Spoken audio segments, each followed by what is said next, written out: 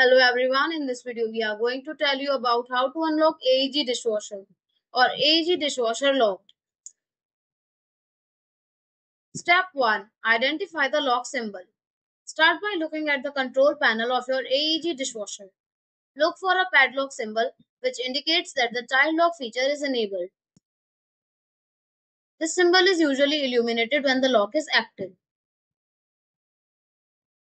Step 2. Unlock using control buttons. Most AEG dishwashers have two specific buttons that are used to unlock the child lock feature. These buttons are often marked with the padlock symbol or may be labeled as child lock.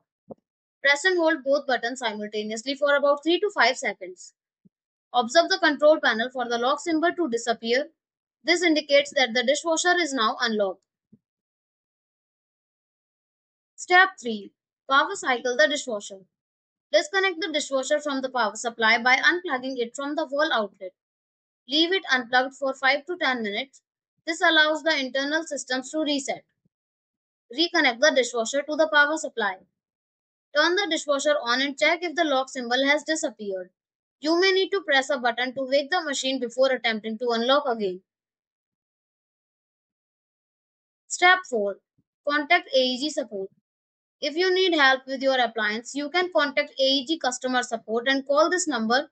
Call AEG First Classic Care at 1300-363-664. Support is available Monday to Friday from 8 a.m. to 6 p.m.